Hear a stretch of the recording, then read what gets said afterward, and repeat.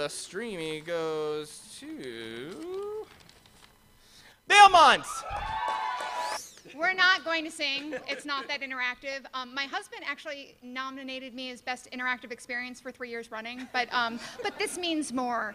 I want to thank Stan Rogo, Brent Friedman, who couldn't be here, the writer Christian Taylor, Annalisa, and of course Katrina Moran and Kelly Spencer, who also helped us from Electric Farm. Thank you. Wait, and MTV for really making it happen, and Verizon.